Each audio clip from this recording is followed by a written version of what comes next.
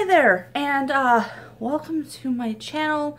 If you're new, welcome. If you're coming back, welcome back. As you can see behind us, we have a cat joining us today.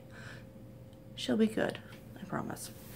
Alright, so, speaking of today we're going to kind of review the Birchbox On Trend Korean Beauty curated box for the month of January. I unboxed it already, and I'll have that video for you guys in the description box, and we can kind of just talk about it. Let me set this up. Oh, okay, that's what we're gonna get today. So, oh, I'm having issues with my camera. There we go. Alright, so I've got my thoughts written down on this lovely notebook here. I'm just going to kind of go through everything one by one.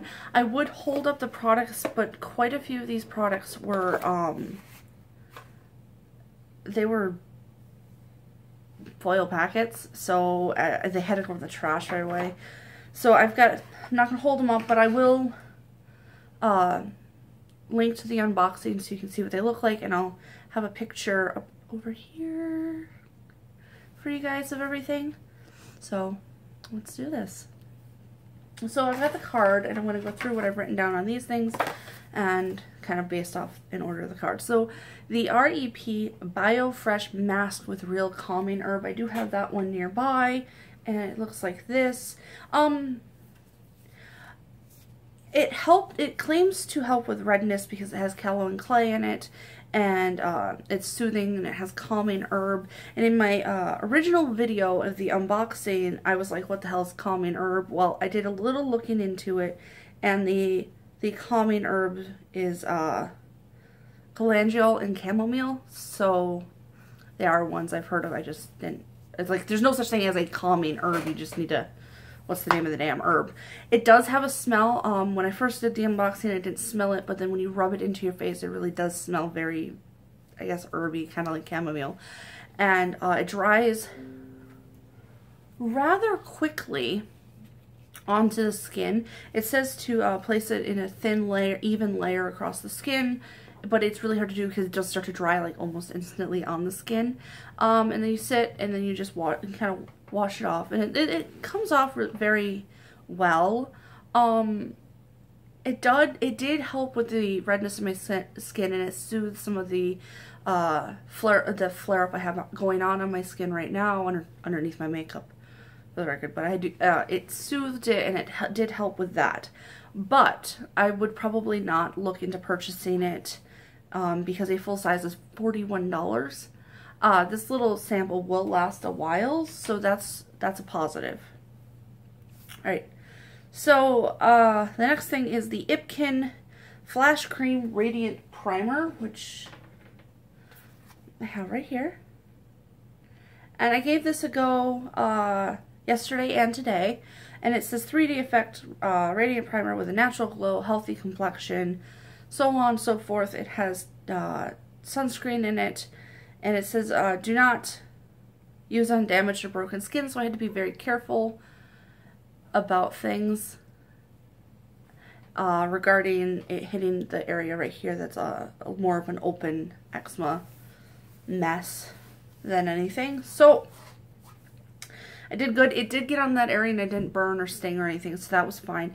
When you put it on, your skin does start to glow. It's very glistening and oily, and I did use it underneath a dewy foundation, so it helped with the dewiness. I used it underneath a matte yesterday, and it was still a little dewy, but it wasn't so bad, so it can be matted down if you need to.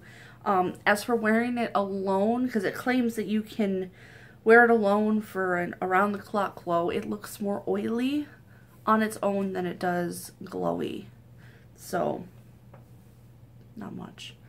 I would probably not purchase this. Full size is $28. I wouldn't purchase it just because it's hydrating in a way, but it's not really the most hydrating thing in the world. It doesn't help with pores. It just kind of gives you a glisten, and if I want that type of glow, I can just squirt some of my liquid highlighter into my foundation, and I've got the same effect. So pass on that. Alright, the next one is the TONYMOLY Delight Tony Tint in Red. It's in my purse right now. That's why it's not around here. It's actually in my purse because I took it to work with me when I wore it. It does smell like cherry. It really smells like cherry, and it does. It is red where it stains. The problem is it stains very unevenly, and it will cling to any dry patches. And if your lips are not plump or smooth, it's just not. It's gonna go into your lines, and it just does not look good. If you'd like an example, go look at my CoverGirl Roses review. I was wearing it in that, and you could tell it's not even. I did end up later on, after wearing it for a couple hours, just throwing a nice nude lip over it, and it gave a nice, really cool ombre effect. But I wouldn't wear it on its own.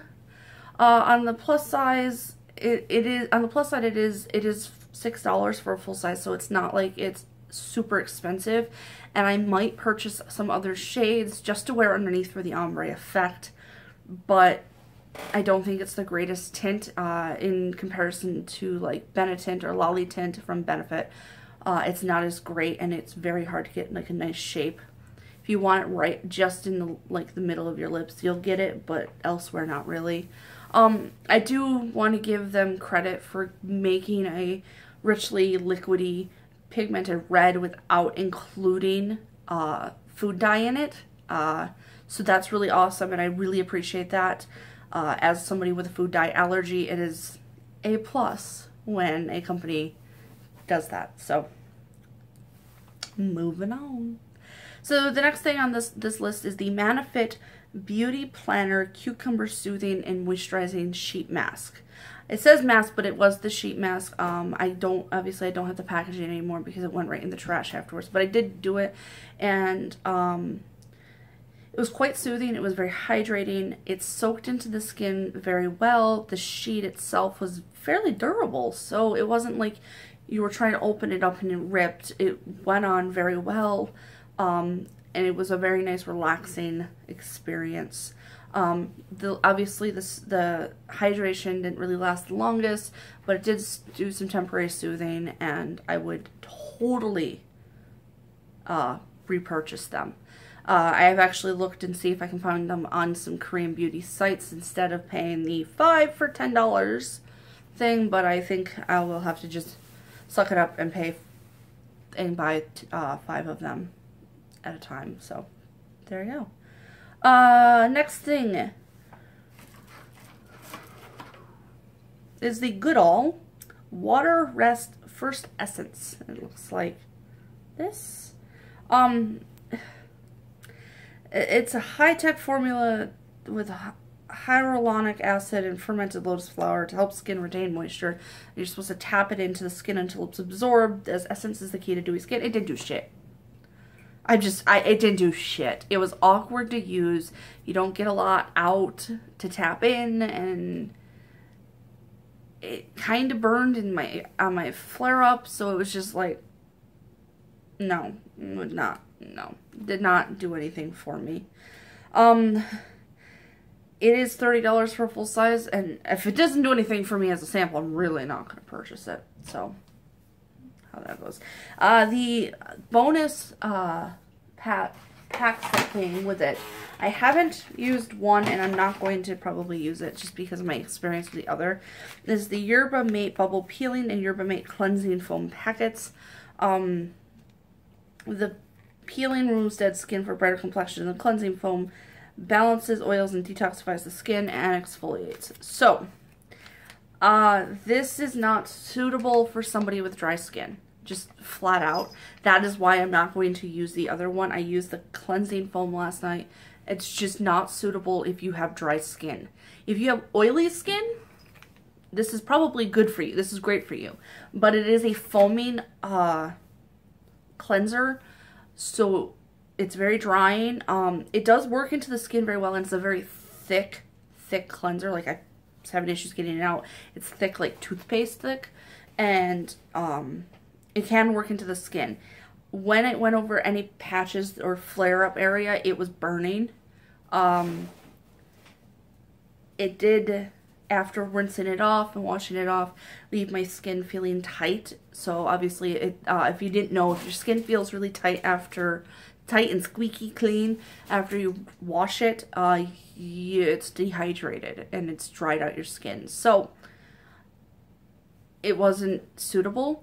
After putting on some moisturizer and kind of letting the moisturizer soak in, and I used my own my normal CeraVe moisturizer, I could feel that it did exfoliate, so that's a plus. But it's not worth, the exfoliation's not worth it if it's going to dehydrate my skin and dry me out. So I'm not saying this is a bad product by any means. I'm just saying it's not suitable for my skin, which is quite dry. If you have oily skin, this could be a very good option for you. It's a great cleanser. It did a great job of cleaning my skin. It did a great job of exfoliating. The problem is it was just too drying, so it just doesn't work. But if you have oily skin, I would give this a go. Just how that is. And I'm not gonna, I might give this a try, the bubble peeling, but I'm kind of on the same thing, like, is this going to be as drying? And there's no, like, the ingredients aren't English, so I can't compare and see if it's got, like, SLS in it to cause the drying. So there you have it. So that's my thoughts on the Korean box. Again, I gave everything a good test. I give it a good go, fair shot, I feel. And there's nothing in here that makes me, like, jump for joy, but minus the sheet mask. I do like sheet masks though. But I don't think it's terrible products. If you're into Korean beauty, maybe this is a great collection of items to just test out. But as for somebody getting into it, I'm not finding anything that makes me go, wow, this is amazing. This is different than stuff I own or I've tried and I've liked in the past. Like, as far as exfoliating goes, I've received a Real Chemistry 3-minute peel from Birchbox in the past, and I've absolutely loved it, and it was amazing. I don't see myself finding something a little bit, nothing in this does better than what that did. The primer, it's not much better than me putting my moisturizer underneath or using Manefit's Professional. So it's kind of like not really a thing. If I want glowy and dewy, I can just add liquid highlighter or a little bit of oil to my foundation and I'll get the same effect. As far as the first essence goes, I didn't notice anything different. My fiance didn't notice anything different. It was just kind of like, so you just put stuff in your skin and it didn't do anything. The BioFresh mask, it did reduce some redness and soothing, but I don't think it's worth the price. So that's just how that is. I will use up the sample, but I'm not gonna go for the full size. So yeah, there you go. There you have it. I hope you enjoyed this, and maybe other people had different thoughts. Maybe people who are a little bit more versed in Korean beauty have different thoughts. For me, my extent of Korean beauty experience is sheet masks, and that's about it. So it was really nice to have a little look into some of the products out there, and I don't think it's my thing. Or maybe I just didn't try the right products. Who knows? We'll figure it out. So, if you like this content, awesome. If you want to see more like this, let me know. Give it a thumbs up. Hit the subscribe button. Do whatever you gotta do. If you really want to stalk me and follow me on the internet, I've got social media and I've got Snapchat. They're all fueled by makeup. And I've got a blog where I'm going to have a written review of everything I talked about. And that's fueledbymakeup.com. So you can just click that link. It's in the description box. And you can find the review and you can see what's going on. So yeah, that's pretty much everything. I will have a full review of my regular Birchbox when it arrives. I have seen the preview and it's not bad. It's not bad. It's not like my December one where I'm just like, nah. It's looking pretty good so far. So, there we have that. So, I thank you for watching, and I hope you have a wonderful day.